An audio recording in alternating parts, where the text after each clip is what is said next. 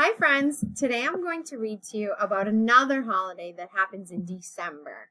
It's called Kwanzaa. This is a book called My First Kwanzaa. And Kwanzaa starts the day after Christmas happens, and it lasts for 7 nights. So if you remember, Hanukkah lasted for 8 nights. Kwanzaa is a little different. It lasts for 7 nights. But during Kwanzaa, families light candles on something that's like a menorah. They light candles on a kinara. So they don't have 8 candles like Hanukkah does. They have 7. And theirs is not called a menorah. It's called a kinara. So let's read a little bit about a family that celebrates Kwanzaa. Okay? Here we go. It's called My First Kwanzaa. So some people celebrate Kwanzaa and some people do not. My First Kwanzaa. Hooray, hooray! It's time to get ready for Kwanzaa. First, we get the kinara. It's made of shiny wood. I put in 7 candles, 3 red, 1 black, 3 green. We light a candle for every night to celebrate a special idea. Let's read a little bit more. Mommy brings the kikombe, the unity cup. For each child, we place an ear of corn, called the muhindi, on a straw mat. My brother adds apples, yams, nuts, and squash. The fruits and vegetables, the mazao, remind us of the end of the harvest and the beginning of the planting season. So you can see right here, the family's all together. They have their kikombe, their unity cup to drink from and share. And they have all kinds of fruits and vegetables here on their mat called the muhindi. Very nice. Oops, sorry. And the beginning of the planting season, just like in Africa. So they're thinking about their family members that lived before them that lived in Africa. Or maybe now this family lives in Africa. But it's a holiday. Kwanzaa is a holiday that comes from Africa. All right. On the first day of Kwanzaa, now the first day is called Umoja. Can you say that? Try to say it. Umoja. Go ahead. Umoja. On the first day of Kwanzaa, neighbors come to visit. We ask, Habari gani? That means, what's the news? Like, what's up? What's going on? We laugh and talk and sing. We are friends and family. That nice family getting together. So that's on day 1 of Kwanzaa.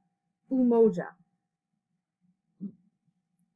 On the second day of Kwanzaa, now you can see in this picture they have 2 candles lit because it's the second day of Kwanzaa.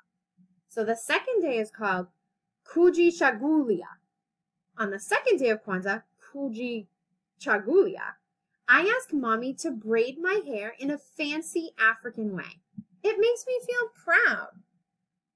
Look at that awesome hairstyle. It's a fancy African hairstyle of braids and special beads. All right, now we're on day 3 of Kwanzaa called Ujima. Ujima, you try to say it. Ujima. Did you try to say Kujichagulia? Did you try that one? Kujichagulia? Now try Ujima. Ujima, that's day 3 of Kwanzaa. See? 3 candles lit on the kinara right there. On the 3rd day of Kwanzaa, we plant flowers in the lot next door. We all work together to make our neighborhood beautiful. Look at that. They're planting flowers and taking care of their neighborhood and working together while they do it.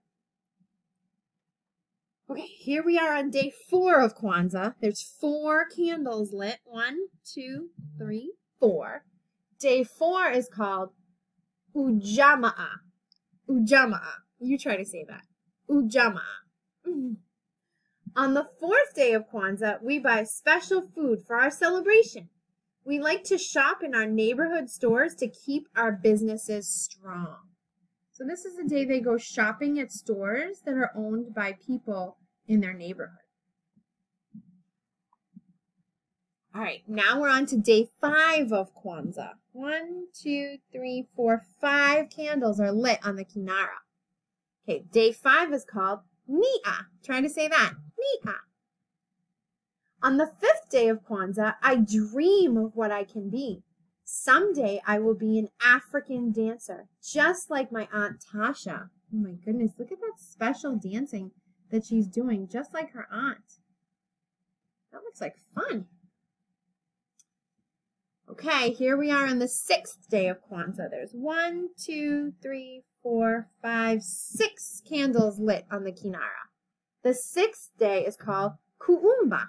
Try to say that, Kuumba. On the 6th day of Kwanzaa, my cousin and I paint a clay pot and weave some baskets. We will make our house beautiful. Oh my goodness, so look at that. They're making some Kwanzaa art. They're weaving baskets and doing beautiful clay projects too. Okay, here we are on the 7th day of Kwanzaa. This is the last day of Kwanzaa. It's called Imani. Try to say that, Imani. On the 7th day of Kwanzaa, we light the last candle to show our faith in ourselves, our family, our future, and our past. Look at that nice family all together, thinking about their past, so things that happened maybe when they were little or growing up or together. And they're thinking of their future, like when the kids grow up and get big. And they're thinking about their family and how much they love each other. That's a nice thing to do on the last day of Kwanzaa. Grandma gives us zawadi, which is gifts for promises we have kept all year. Zawadi is the gifts they give each other. A handmade doll for me and an African shaker gourd for my brother. So the girl got a little doll right here. And the boy got, this is a shaker gourd. So it's kind of like a musical instrument that he'll shake and it will make noise. At last, it's time for the feast. We call it Karamu. Friends come over and everyone cooks delicious African food. The house smells so good. Spicy chicken and sweet yams. We all take a sip from the unity cup and share our wonderful meal. Oh my goodness, look at this feast called the Karamu. Oh my goodness, what a nice family. Then we sing, dance, play music, and celebrate. Happy Kwanzaa! Oh my goodness. What a lovely celebration. That is so nice. The end. I hope you learned a little bit about Kwanzaa, friends. So even if you might not celebrate Kwanzaa, it's good to learn a little bit about it in case you ever meet somebody who does celebrate Kwanzaa. Then you'll know all about how they celebrate and why they celebrate. All right, friends, I will see you later. Bye.